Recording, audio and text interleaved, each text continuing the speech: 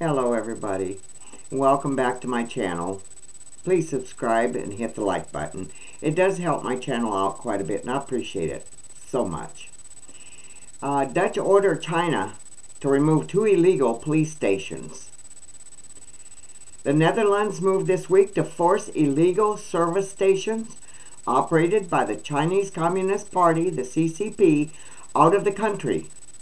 Safeguard Defenders, a human rights watchdog organization, revealed in September that China has established at least 38 of surveillance stations in dozens of countries around the globe. Dutch Minister of Foreign Affairs Wopke Hoekstra posted a tweet on Wednesday reporting the Chinese ambassador had been advised that the stations were to be immediately closed down. Hoekstra said China has not asked the Netherlands for permission to set up either of the surveillance offices. The Chinese station were determined to be operating in the Dutch cities of Amsterdam and Rotterdam. Chinese Foreign Ministry spokesman Zhao Lijian, Lijian, Lijian, told reporters that the 2 Dutch offices were operated by local volunteers from the Chinese community and were not run by state police. When allegations first surfaced last month that the offices were operating in the Netherlands, Chinese spokesman Wang Wenbin said the offices were merely service centers that are in place to help overseas Chinese nationals in need access the platform to have their driving licenses renewed and receive physical examinations. One Chinese descendant currently living in Rotterdam disagreed with China's claim. Wang Zhangwu said he has solid and clear evidence to prove it's a Chinese overseas police station. Zhang Yu said he has been receiving dozens of phone calls each day from the Rotterdam station displaying an official phone number. The person calling him has told him to turn himself in and go back to China. He added that he has been threatened with an officially registered telegram text originating from the Rotterdam office. The report from Safeguard Defenders states the CCP's international police operations are part of a state program to bring Chinese nationals who are descendants from the communist regime back to China. Those persons are reportedly brought back under bogus fraud investigations. Chinese state media reported earlier this year that around 230,000 fraud suspects were persuaded to return to China by the CCP's International Station Police between April 21 and July of 22. Safeguard Defenders said that its investigation indicates most of the persons persuaded to go back to China were actually descendants or individuals that had fled religious and or ethnic persecution. Well, I don't know what to think about that one. But that was April 21 through July 22, so hopefully that's all been taken care of. But it said that they have got these places now. You know, I did a video on the ones in New York. Yes. What does Chinese need police stations in the United States? Does that make sense to you? I don't know. Leave me a comment. I read them. I try to answer back if I possibly can. I don't know what to tell you. Strange things. Sometimes I wonder if I get the feeling, you know, it's almost like living in a spooky movie.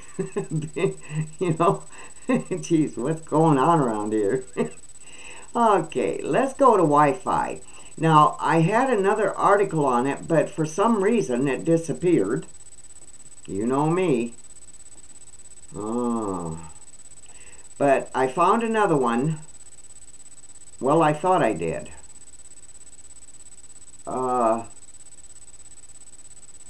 Now this one, it says it may be moved, edited, or deleted. I didn't delete it. See, there I go again. It was an article on these people that piggyback your Wi-Fi. It's a very interesting article. It's not the first one, but it's the second one I found. Now see, it won't let me do it. Look at that. Your file couldn't be accessed. It may have been moved, edited, or deleted. Well, I didn't delete it. I wanted to read it. I wanted to post it. Maybe it could help somebody. Because it could be neighbors or anything. I'll find another article. They're not going to stop me. No, they won't stop this old woman, honey. No. No.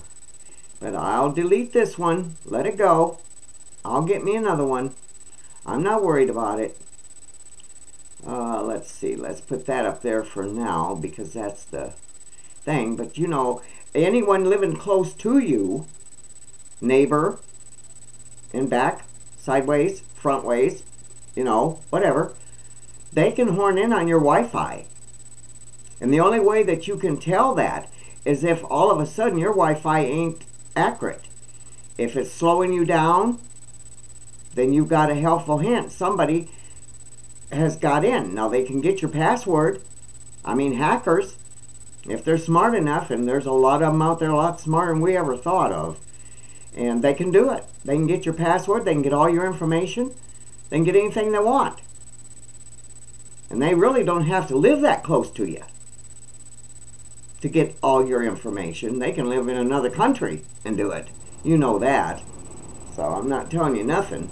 But I'll find another article because it was very interesting. Let's go to this one here.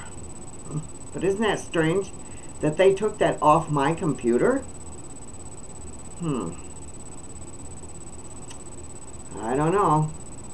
Now this is tragic. This is so tragic. Yes, and you could watch it live. But the death toll revealed in tragic plane crash. And it shows how that plane came out of the sky into this great big ocean. A passenger plane crashed into Lake Victoria. Well, it's called Lake Victoria, but it's huge. In Tanzania on Sunday, killing at least 19 people. Precision Air Flight PW494 hit the water after attempting to land at the nearby Bukoba airport during heavy rains. Rescue crews and boats rushed to the site of the crash to rescue the trapped passengers and crew from the nearly submerged wreckage. Tanzanian Prime Minister Kassim Majaliwa, I'll just say it like that, Majaliwa.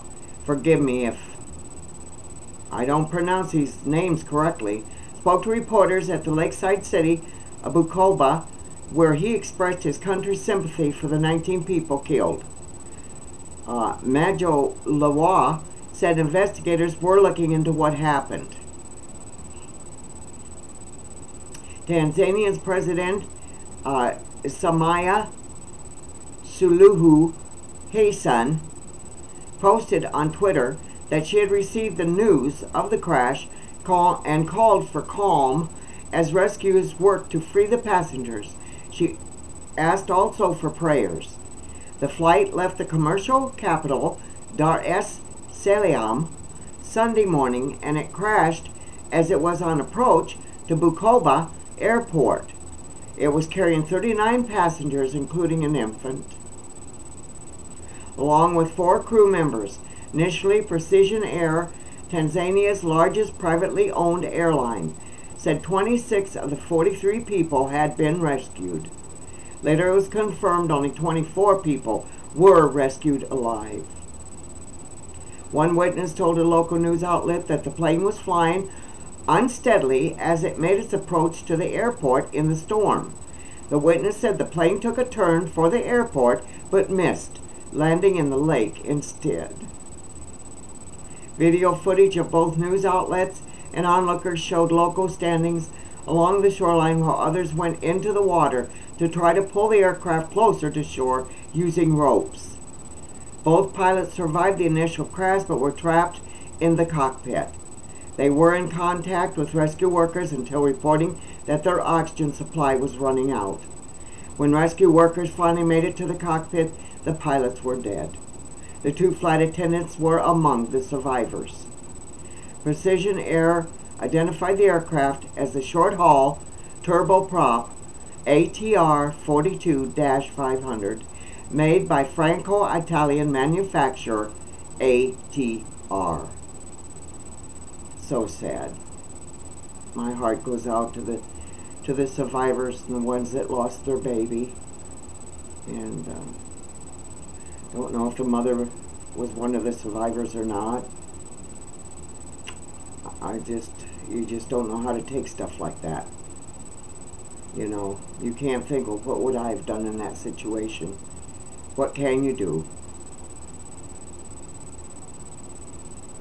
Now we've got country's largest earthquake leads to 6 deaths. I'll click on it. I don't know if I'll get much here, but the earthquake that slammed western Naples on Wednesday is responsible for the death of at least 6 people and the injuries of a number of others, as reported by police. The earthquake struck at approximately 2:12 in the morning. It occurred on Wednesday at 8:27 p.m. Naples time, which is 8:27 p.m. UTC. The earthquake's epicenter was close to a national park in the sparsely inhabited Dati district, D-O-T-I, Dati district, which is 430 kilometers or 267 miles west of Kathmandu, the capital of Nepal. There's a song out, Kathmandu or something like that, years ago. According to the Kathmandu Post, the United States Geological Survey measured the earthquake to have a magnitude of 5.6, in depth of around 15.7 kilometers, 9.8 miles. However, Naples National Seismological Center recorded a magnitude of 6.6.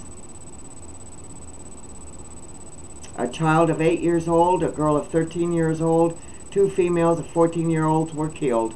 Multiple houses fell into the Purika-Aki rural municipality, according to Bahoa Bahada, the deputy superintendent of police in Dati. A woman in her 40s and male in his 50s perished in the incident. According to a story in the Kathmandu Post, Bahada stated that the incident injured 5 additional people who were then sent to the hospital. New Delhi, the capital of India, experienced some shaking, but there were no reports of casualties on the Indian side of the border.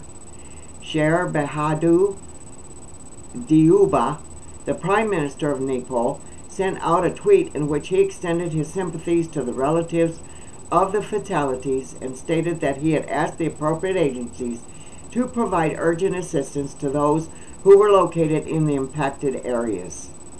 The Army ground rescue team has been sent to the location. 2 helicopters are on standby in the neighboring towns of Surkhat and Nepalgujai, according to the spokesperson for the Nepalese Army, Narayan Silwal, S-I-L-W-A-L, Silwal. Nepal is still rebuilding after 2 big earthquakes struck the country in 2015, killing around 9,000 people and destroying entire villages and temples that dated back centuries. The amount of harm done to the economy was $6 billion. Oh my goodness. Researchers find a possible link to child's deaths. I don't know if I can get this one or not. DCDs. The Center of Disease Control and Prevention, CDC, estimated that 3,400 babies in the United States passed away suddenly and unexpectedly each year,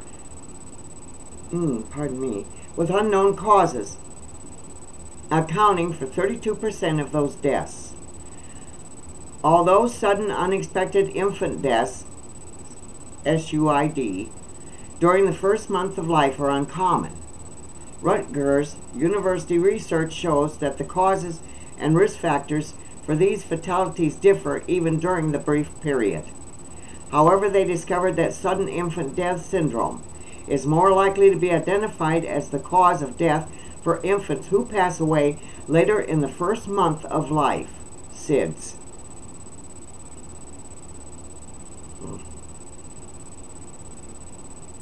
SID, SUID, also known as sudden unexplained infant death, is the sudden and unexpected death of a newborn younger than 1 year old in whom the reason for was not clear till examination, according to the Centers of Disease Control and Prevention. Sudden infant death syndrome, SIDS, is a probable cause of SUID, according to specialists who disagree that SUID and SIDS are the same. According to Jennifer Kurtz, DO, Chief of Neonatal Medicine at Long Island Jewish Forest Hills, a division of Northwell Health in New York, SIDS is likely cause of sudden unexpected baby death. Suffocation, strangulation, and unexplained causes in addition to SIDS are probably caused of the SUID, she continued. A summary of sudden unexpected infant deaths by cause for 2020 published by the CDC shows that 41% of newborn deaths are caused by sudden infant death syndrome. Unknown causes were responsible for 32% of the cases.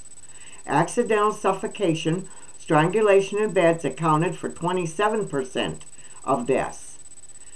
At 889 newborn deaths designated as SUID and delivered at or above 34 weeks of gestation, 123 occurred during the first 27 days of life in infants at or over 34 weeks gestation, time between conception and birth.